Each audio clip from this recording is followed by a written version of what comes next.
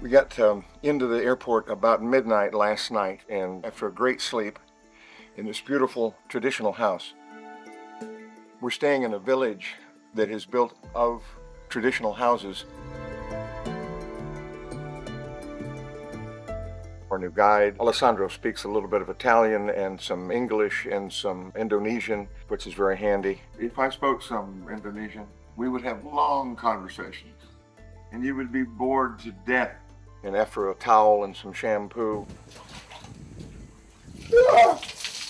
we're going to start to visit some local villages just outside Makassar. We are on the very southern peninsula, which is South Sulawesi. On the island of Sulawesi, the Bugis, they are the most famous historically. They were discovered in about the 15th century by the Europeans and quickly determined they were fierce warriors. So when they returned home and their children were misbehaving, they threatened the children with getting the boogeyman after them. So now you know where that comes from.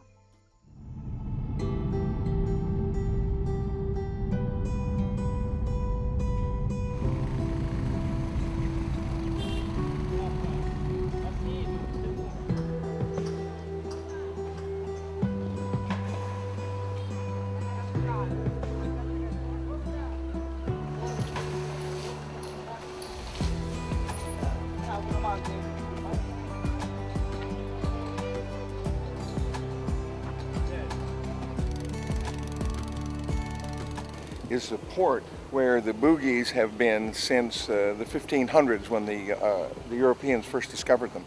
They are the people that were here then, they are the people that are here now, and they are completely in charge of everything that goes around here. They are the traders, they are the entrepreneurs, they are the fishermen, the sailors, and the pirates, if you allow me to use that term. Questa nave è appena arrivata dalla provincia di Nusa Tenggara Ovest, vicino all'isola di Lombok, e trasportano quello che qui chiamano BAWANG MERAH, che per noi è lo scalogno, che è praticamente il tipo di cipolla più usato qui in Indonesia.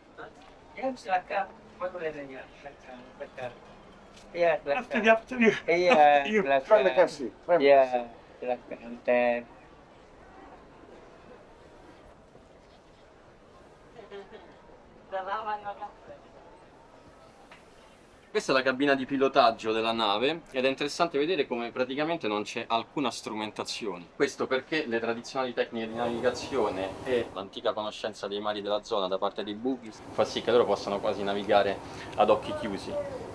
It's absolutely amazing the way that the way that the boat is run.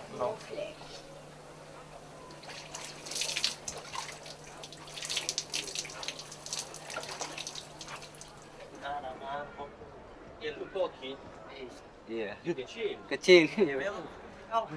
Lui è al fuoco, ha 12 anni ed è appena iniziato a lavorare qui. Berapa usianya?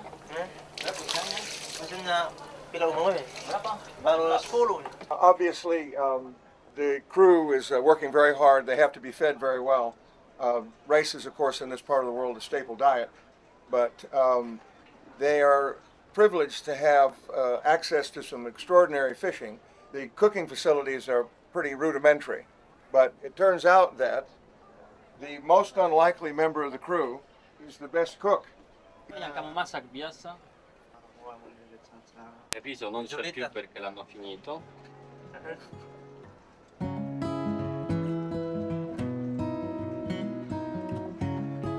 We're actually among some guys who know more about sailing and fishing and trading in this part of the world than any place else. These boats are not easy to navigate, but they do it with great ease and facility.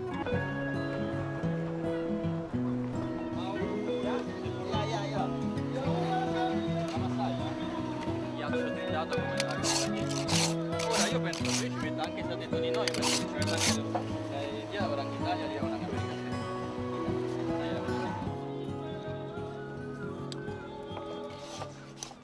This vendor right here is selling a dessert. It's cassava and some syrup and some shaved ice.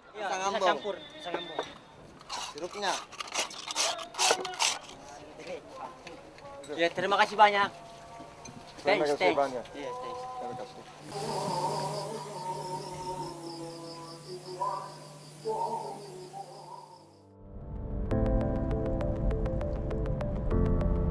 There's something very special about the Bugis. They're associated with South Sulawesi. We're just now leaving Makassar on the way to see where the boats that for whom the Bugis are quite famous. We're going to go see now where they're being built.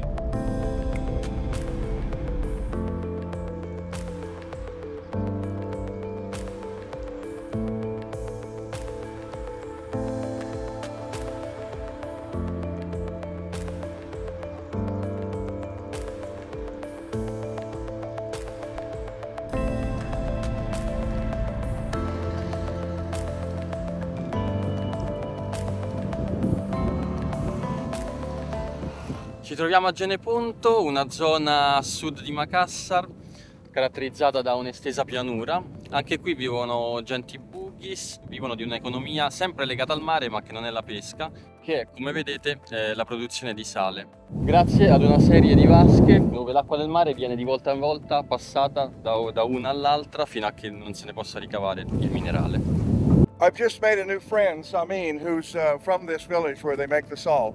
And I explained to him how important it was that he has bothered to learn his English, that I was willing to come 12,800 miles to visit with him, but without his very serious study and his dedication to learning English, we would not be able to become friends. Yes. Thank you so much, Sam. You are welcome. Nice to meet you. Sama-sama. Okay, let's go.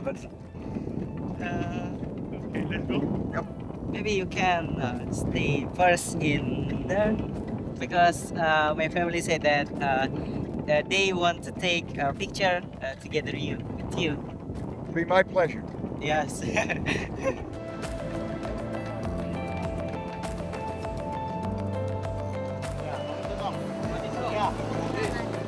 right here, Mama. Okay. Stay right here.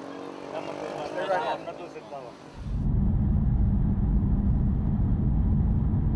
We're just now leaving this area, which is the salt-producing part of Sulawesi. As we found in many other places, the people who are involved in the entrepreneurial enterprises are the Bugis. We found one young man, very well educated, spoke very good English. The people of United States of America, nice to get from me and my family. Okay, I am the people of Djene Ponto in South Sulawesi, Makassar. And I congratulated him on his ability to connect with me because obviously I speak very little Indonesian. Whenever it gets to be lunchtime, we're hungry. There's always some place alongside the road where we can pull over and there'll be something wonderfully edible. We don't always know what it is. I think this is like a game show where you open up and you get a surprise, a black rice surprise, and lots of sambal to go with it. And I don't know what it is, but it's really good.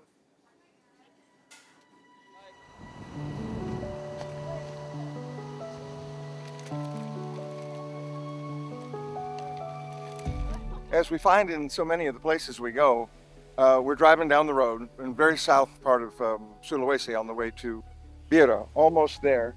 And we come across a family alongside of the road involved in some industry, which we find out is actually the cultivation of a kind of seaweed. They got the whole family involved. These are more members of the Bugis group, and they're very industrious people. They make quite a bit out of very little. So.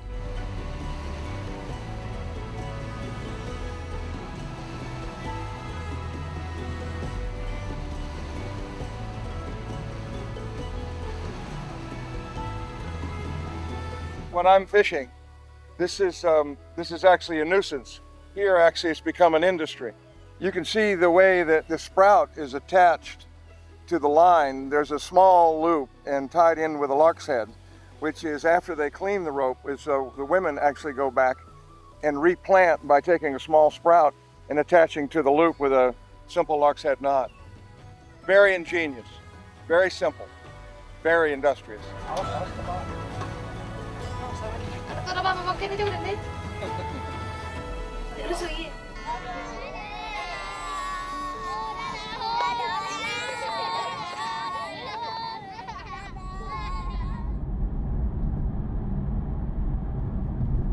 research continues.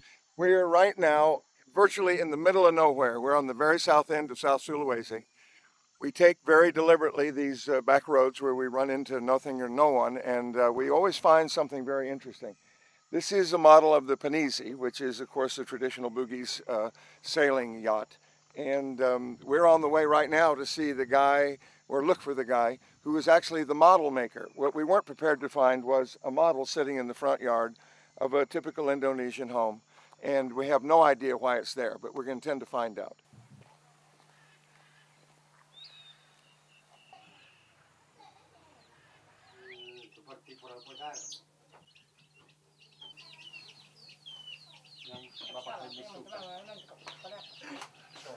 Questa qui è stata appena fatta per una signora di Makassar. How did he get started into the idea of making models? It's the real reproduction of the real ship. Yeah.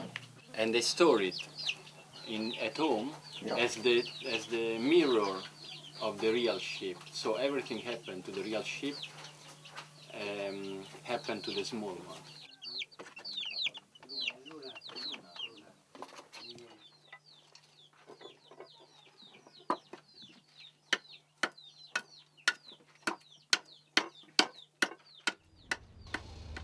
You might as well call this right downtown Tanah Baru. We're on our way back to see where the boats that have become so famous are being built. This is downtown. It's got everything but a traffic light.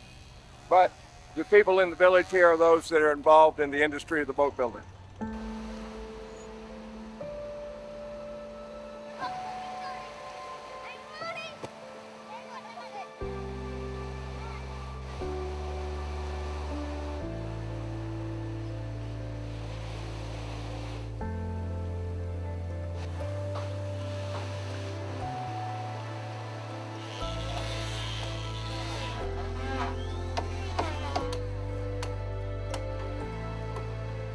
We're in the village of Tanah Baru, which means the new land.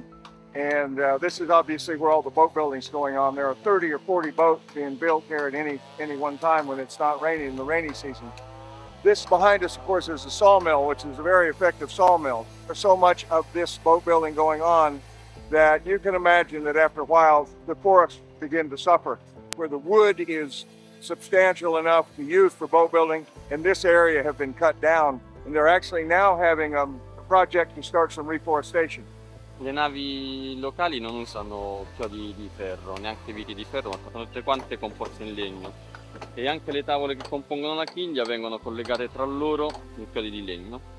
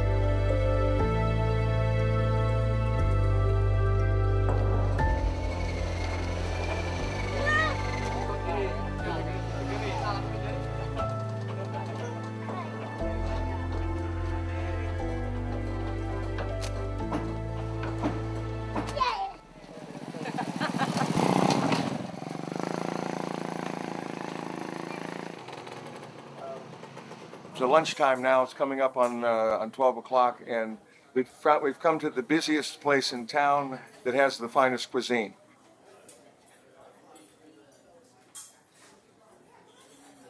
And what we're beginning to discover is they're always out of sambal. Sambal is very spicy sauce. Each chef has their own recipe, and if it's any good, it's always gone.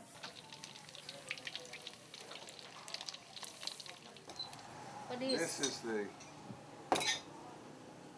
fantastic. This is the real deal right here. This is, and you'll notice it's disappearing quickly.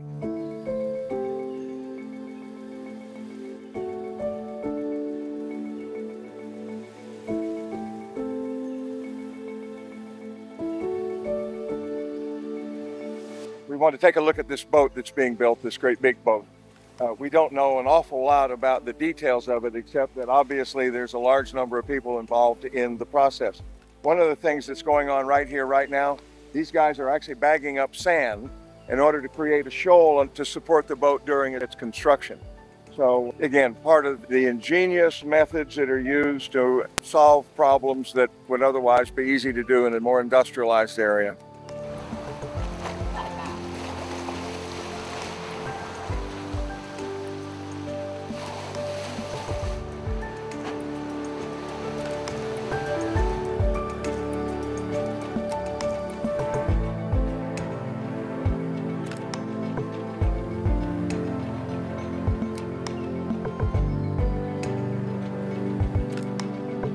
Okay, so let's say that you're born in South Sulawesi, and you come from a long line of sailors, I mean historically traders.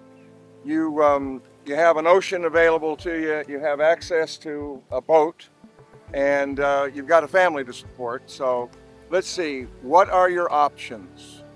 Let me think about what are my options.